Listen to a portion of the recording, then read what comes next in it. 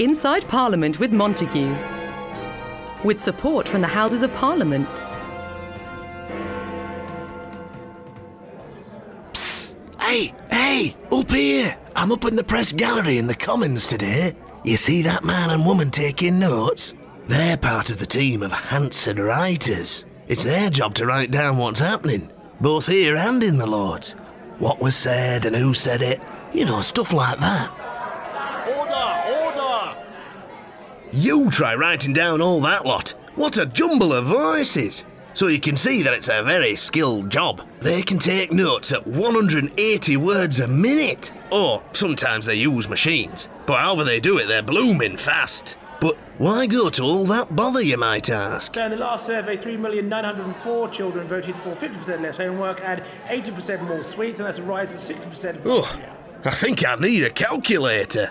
Especially when it sounds as, complicated as that. Think about it. If your brother borrowed £1 off you to buy some sweets, you wouldn't want him to forget about it. And you definitely wouldn't want him to say, "Oh no, I didn't.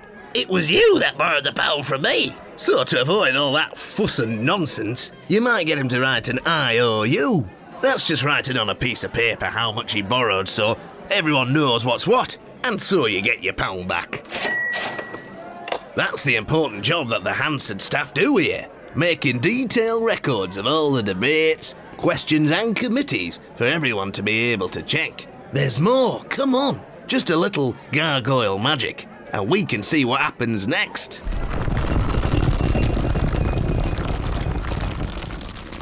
These are the managing editors at work. They're checking over what the writers have produced to ensure it makes sense and to group things helpfully together. So all the debates and questions on spoons or teapots or whatever are in one place.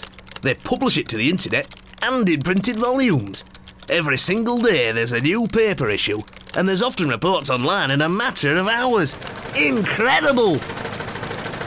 Even if the debate's been going on until 1 in the morning, the MPs and members of the Lords can read it in the paper copy at 6 AM the same morning, when they're having their bacon butties for breakfast.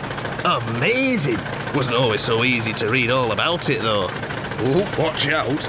We're going back to the 1700s!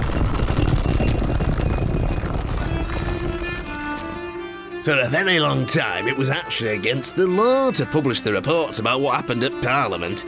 But of course people wanted to know what's going on, and it was important that they did. How else would they know if a war was brewing or if the taxes were set to go up? Lots of clever journalists use codes and jokes to get around the laws. In the lower room of the Robin Hood Society, a certain polar gentleman declared it his opinion that the duty upon paper, glass and painters' colours exported to America should be taken off. Billy Sugarcane opposed that opinion. Now that might not make much sense to us, but people of the day would be able to work out what was going on. Well, more or less. It wasn't until 1771 that the law were changed and the reports from the House could be published far and wide.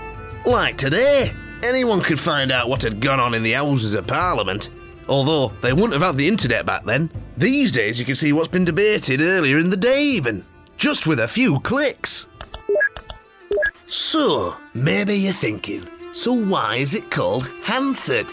Well, Luke Hansard and his sons were the printers who became famous for producing the important reports. That's how the business got its name, see? Now let's get back to the present time. There are even more ways that information is passed around Parliament, and a good job too. Now, fortunately if you're a gargoyle like me, you don't need to remember much. I keep my snout clean and try my best not to be seen. That's about it. Not like the MPs and the Lords here. So much goes on here, you'd need a diary the size of a dinosaur to keep up with it all. Time to vote! There's debates and questions and committees taking place all over the houses at almost any time of the day, and sometimes into the night. MPs need to know what's happening and when. That's where the enunciators come in handy. Look, we've popped up all the way over in Portcullis House. What a day out! This is where some MPs have their offices, and Emma Peel MP is checking the enunciator to see how an important debate is going. What's an enunciator? Well, to you and me, chum, it's a telly. A very clever one, though. It carries lots of information on the screen, too, about who's speaking, how long they've been at it, and what's coming up. Don't worry, Emma, you've got time to finish your sausage roll. So you can see how handy Hansard is, keeping things running smoothly and producing detailed reports to make it easy for everyone in the Commons and the Lords to see what's been happening at Parliament. And I don't need an enunciator to tell me it's time for a nap. So I'll see you soon back inside Parliament. Inside Parliament with Montague the Gargoyle, with support from the Houses of Parliament. Find out more about the Houses of Parliament online on the Fun Kids website, www.funkidslive.com.